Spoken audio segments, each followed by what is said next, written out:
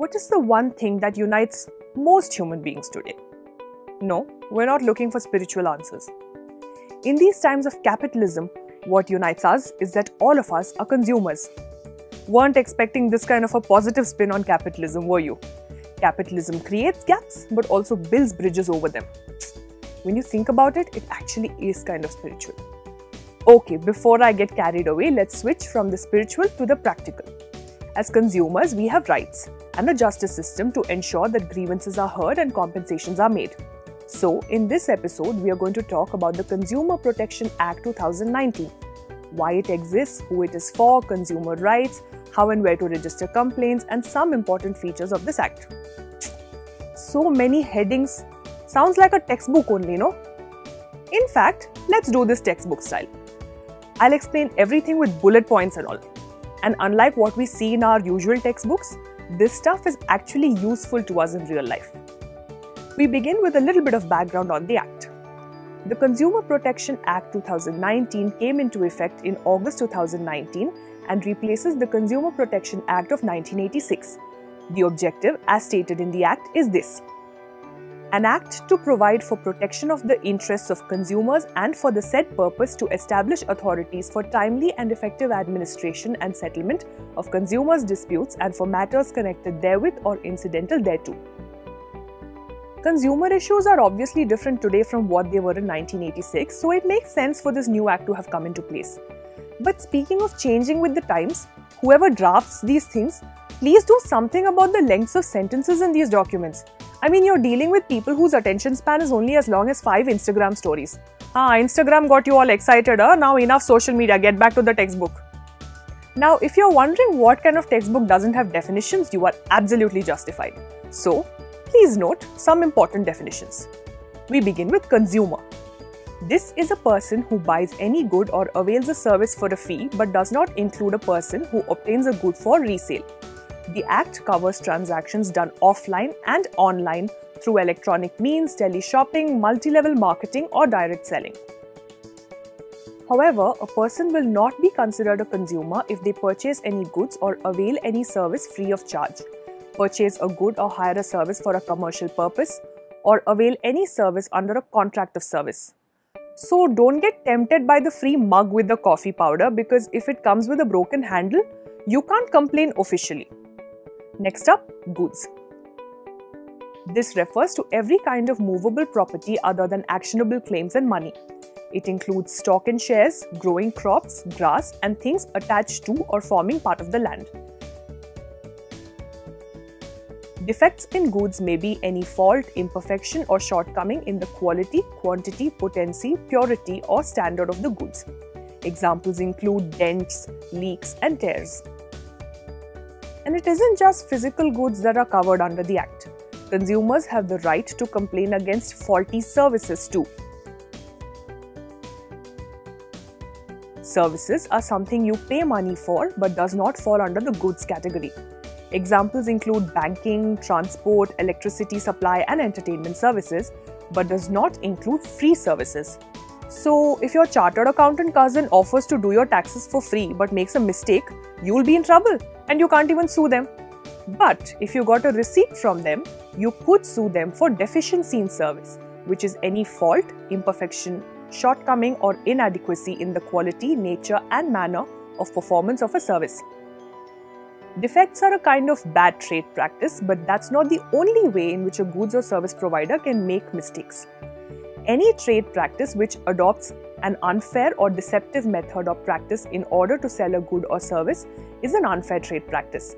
Some of these are: when goods and services are not of the required standards, such as products beyond their expiry date; when second-hand goods are sold as new; when goods and services do not have the claimed use or benefit. For example, a New Delhi consumer forum asked cosmetic manufacturer Emami to pay a consumer 10,000 rupees after their Fair and Handsome cream failed to live up to its promise of fairer skin in 3 weeks.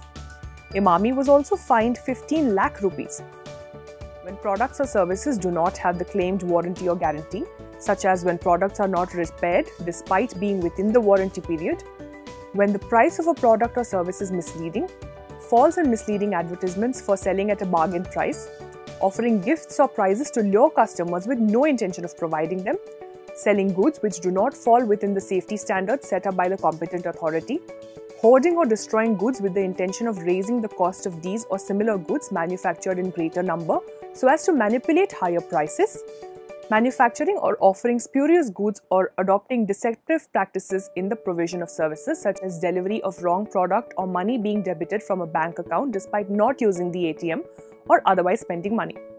All this means that warnings such as goods once sold will not be taken back, or no exchange, or even no refund under any circumstances amount to unfair trade practice and do not carry any legal weight. But then, nice to see, good to hold, if broken we consider it sold is fair enough, right? Because as consumers, we also need to have some responsibility. But since we prefer rights over responsibilities, let's look at the rights guaranteed to consumers under the Act. Right to be protected against the marketing of goods, products or services which can be hazardous to life and property. Right to be informed about the quality, quantity, potency, purity, standard and price of goods, products and services. Right to be assured of access to goods, products and services at competitive prices. Right to be heard at appropriate forums. Right to seek redressal against unfair trade practices that are involved in the exploitation of customers. Right to consumer awareness. Where there are rights, there should be a way to file complaints if these rights are not upheld. And because we Indians have so much to complain about, the Act sets in place a redressal mechanism to accept and study these grievances and provide compensation where applicable. Before we get to the mechanism, let's understand when a complaint can be made. A complaint may be made in writing under the following circumstances.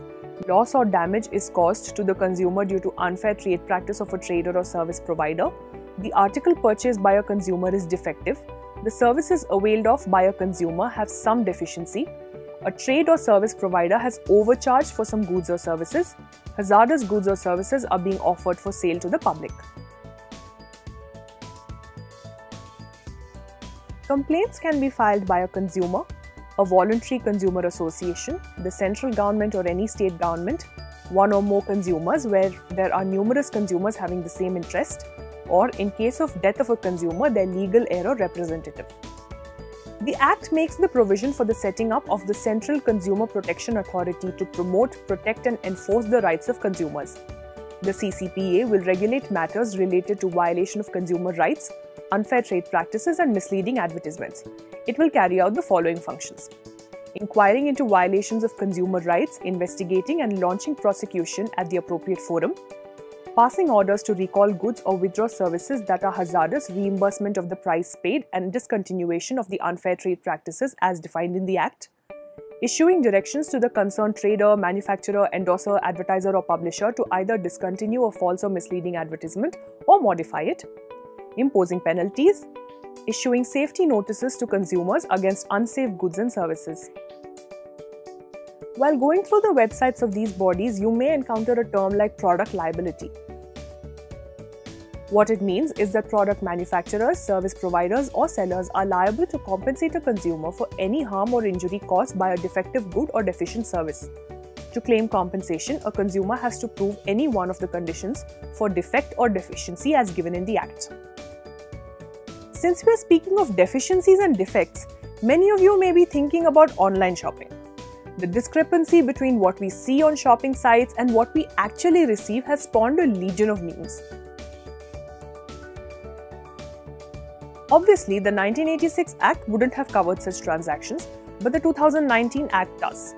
As per the new Act, all the laws that apply for direct selling would also be applicable to e-commerce.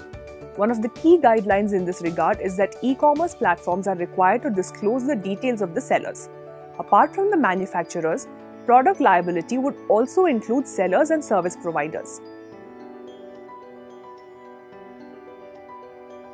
Another thing that is particularly relevant to our times as opposed to the 1980s is the explosion of advertising and the involvement of celebrities in these advertisements.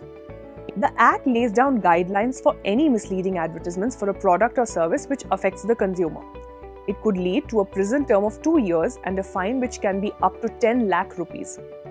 Any subsequent offence could lead to an imprisonment of up to 5 years and a fine extending to 50 lakh rupees. The new Act has provisions which allow the CCPA to fix the liability even on the endorser of any misleading advertisement. It can also prohibit an endorser from making endorsement for any product or service for a period of 1 year if found necessary. Subsequent violations could result in prohibition from endorsing any product or service for a period of 3 years.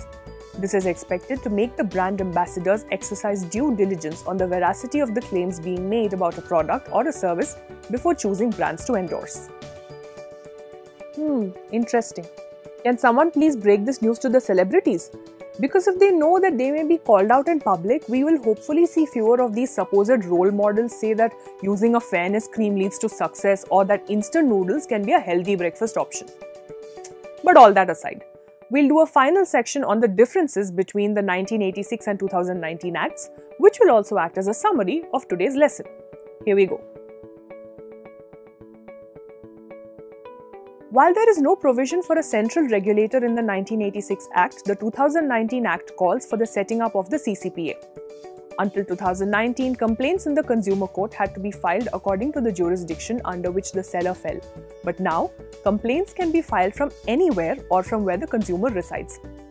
Now, courts can work towards settlement through mediation cells, which wasn't the case before. Earlier, the jurisdiction at the district level was complaints worth 20 lakh rupees, but now, district level authorities can accept complaints worth up to 1 crore rupees. The 1986 Act had nothing about product liability, but the 2019 Act allows consumers to seek compensation for harm caused. E-commerce was not covered earlier but is considered as direct sales under the new Act. And finally, where there was no video conferencing option in the 1986 Act, the 2019 Act allows consumers to seek a hearing through video conference. And so, we have successfully completed the theory part of our chapter on the Consumer Protection Act 2019. What we'll do next is apply this practically, but not now, next week. Hope you have all enjoyed this little class. If you did, please like this video and share it with your friends and family because there is no age limit for learning. Thank you for watching.